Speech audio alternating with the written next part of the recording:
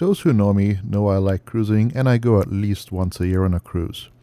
And I always wondered what those antennas are. Well, I didn't really wonder because some of them I knew, some I didn't, and I've been meaning to do a video on this for a while. My last cruise I took was in the Mediterranean, and I decided to go around and get some footage and do some more research, and this is what I found.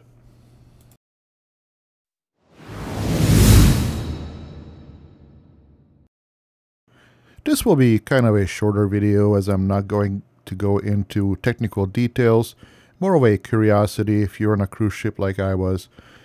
Please note this video is actually not sponsored by Princess Cruises. I just happen to cruise with them a lot, and that's why I happen to be on the Sun Princess going from Rome, Italy to Athens, Greece for a week, and one of the sea days was a perfect day to make this recording. If you ever looked around on a cruise ship, you'll notice there are these big white golf ball or the volleyball looking things all over the deck, depending on what sport you're into. And in any case, these are called radomes. Basically a word that they put together, I'm guessing, from radio and dome.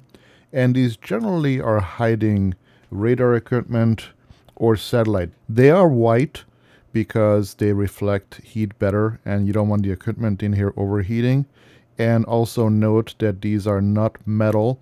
Some are kind of like a plastic or possibly fiberglass in nature. These also keep water out, obviously, or ice, although that's not usually a problem on cruise ships. Though I have seen it in Alaska and South America cruises. But generally speaking, in the tropics, you're more worried about water and being watertight. These allow the ship to track satellites if applicable, or the radar in this case would be underneath one of these domes. However, on the Sun Princess, it appears that the radar equipment is actually above the bridge. And obviously, since these ships are on water, the equipment here has the ability to adjust for rough waves and directional changes to keep tracking satellites and so on, which is very important when you are not on a stable surface such as land. And here we are looking at the highest point of the ship, which I believe is 17 or 18 floors, no floor 13. And there are some floors for the crew that are below that. So in reality, it's probably over 20 floors. And here you see the radar equipment as well as VHF equipment moving next to one of these radomes, as well as a weather station, it appears, and cameras. And it does appear there are multiple smaller and larger radomes here. I'm guessing the VHF equipment is on the right side here with this really large antenna, and this would be operating on the marine band, which is a little bit shorter distance communications, although it would surprise you. And as you can see, the connector is already getting rust. Being in a salty environment is not much fun for ships, which is why you always see the crew painting. And this is the view on the other side of the ship, and it looks like this ship has redundant equipment, meaning more than one antennas serving the same purpose, which I think is rather important for a cruise liner. I did notice this little weather station that kind of reminded me of the one I have at home. And on my South America cruise, I even noticed a NOAA QFH receiving antenna. You can see it on the bottom of your screen, and here's a little close-up.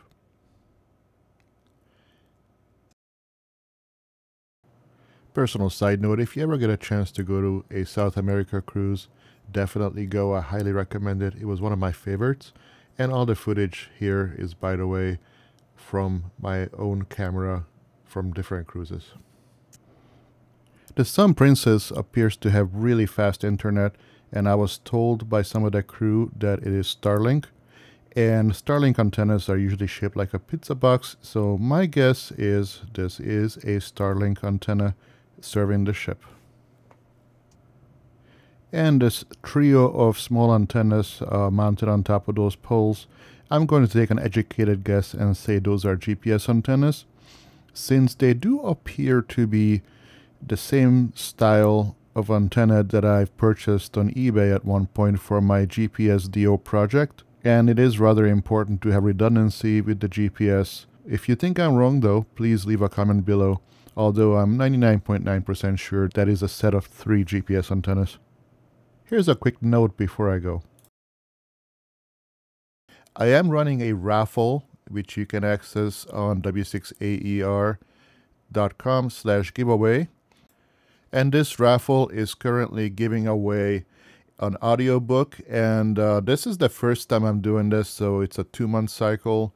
Eventually what I want to do is do regular raffles once a month for various things, and mostly digital products, but also some actual physical items. So check back often. Again, w6aer.com/giveaway, and you can enter multiple times. Additionally, if you want to support this channel, please visit amazon.com/shop/MaximumRF. I will leave the link below as well. Anytime you purchase from here, it helps support this channel and as well as the website actually. Also, feel free to visit any of our other affiliates and sponsors. It'd be really appreciated. Well, I hope you enjoyed this overview, and if you'd like me to do a more technical one at some point, maybe on my next cruise in a few months, let me know and I'll be happy to do a more detailed video. In the meantime, please check out one of these other videos from my channel.